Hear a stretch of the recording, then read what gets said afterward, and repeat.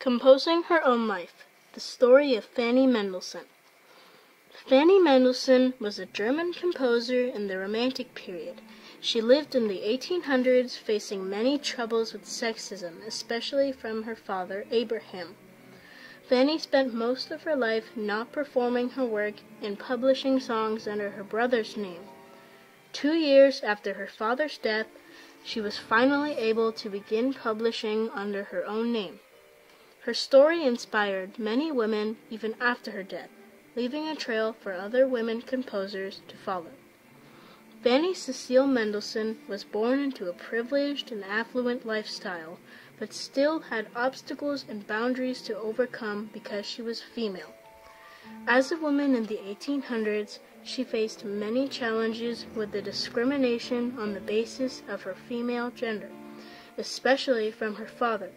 Abraham Mendelssohn Bartholdy, Fanny's father, got married to Leah Solomon, her mother, in 1804. A year later, they had Fanny, the eldest of 4 children, on November 14, 1805. Her siblings are Jacob Ludwig Felix Mendelssohn, born on February 3, 1809, Rebecca Henriette Mendelssohn, born on April 11, 1811, and Paul Mendelssohn, born on October 30, 1813. Growing up, Fanny always loved music. Her mother, Leah, noticed that Fanny had Bach fugue fingers, or strong fingers, that are excellent for playing the piano.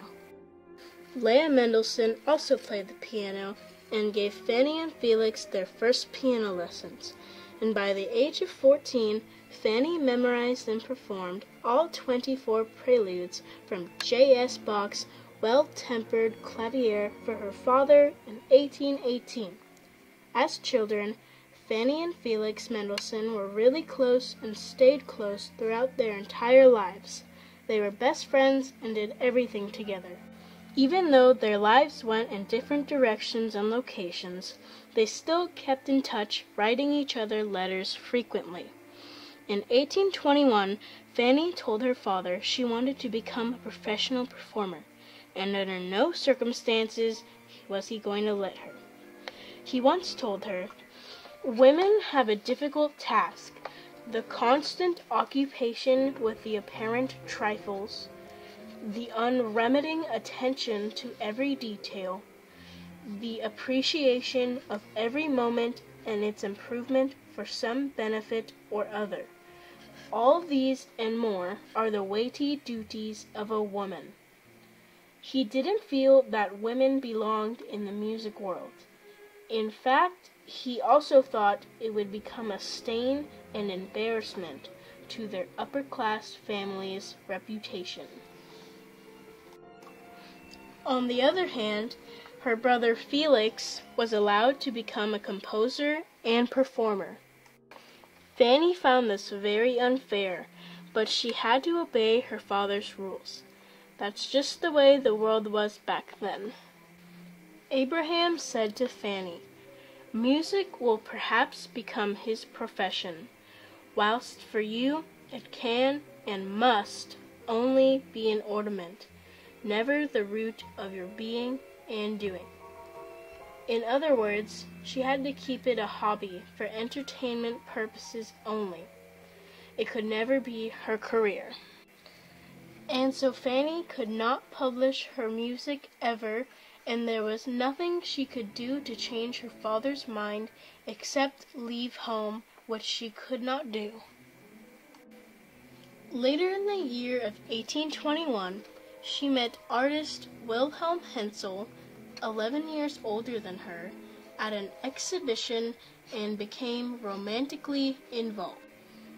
Against her mother and father's approval, because of the age difference, Wilhelm and Fanny would exchange letters and gifts for the next 8 years. He would later become an encouraging force behind her career, helping her accomplish her success by supporting her with his encouragement and motivation. In 1827, Fanny published 3 songs under her brother Felix's name in his Opus 8. secrecy still had to be kept. In 1829, Fanny married Wilhelm Hensel on October 3, 1829.